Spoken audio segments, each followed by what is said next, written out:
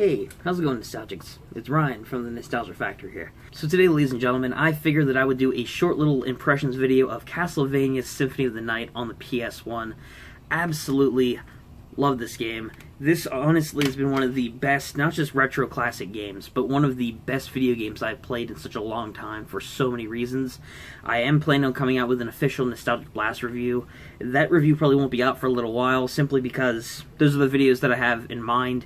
But this review is also something I want to make a bit more special, something I want to put more thought into, to write out a script properly, to know what kind of gameplay I want to incorporate in it. So I'll give you guys my general brief thoughts on the game without going into too much detail, but some general overview.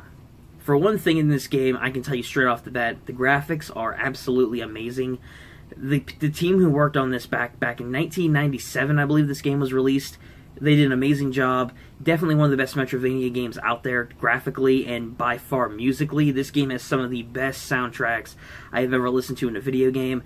Two tracks that I listened to, actually in the car, believe it or not, are the Dracula's Castle theme, which is actually a large amount of PS1 owners' classics, like favorite classic songs back when they played the game. And then Dance of Gold, I believe, is the next song. I believe that's the laboratory theme in Dracula's Castle, but I'm not 100% sure off the top of my head, but I believe that's it. But musically and graphically, this game is absolutely amazing right off the bat. The combat in this game is absolutely riveting as well, aside from the graphics and music, of course. It's always so amazing, the fluid motions that you go through, the various enemies, the very unique and diverse, actually. Probably one of the most unique games in terms of... There's probably about 100 enemies in this game. I would not be surprised.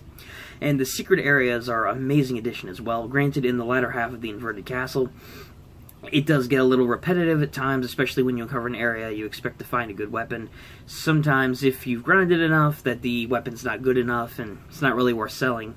And in addition to that, you can also find some potions and whatnot that at that point in the game you don't need, so it can be kind of disappointing. The first half of the game is definitely the best for it, but it's still cool to go in and find these secret areas because it makes you feel like a boss just going in. And that's all really my thoughts so far, guys. Again, a relatively short overview.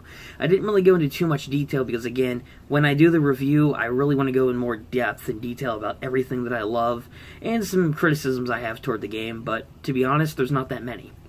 But that's all I'll say about that for now. Thank you guys once again for watching. Let me know what you think about Castlevania in the comment section down below if you do want to. And once again, guys, to everyone who supported this channel and who's new to the channel or anything like that, thank you for sticking with me. Hopefully, you guys will stick with me more in the future as I continue to try and involve the videos as much as I possibly can. And yeah, that's all I really have to say. Thank you once again for watching, guys. Till next time, I'll catch you later. Peace.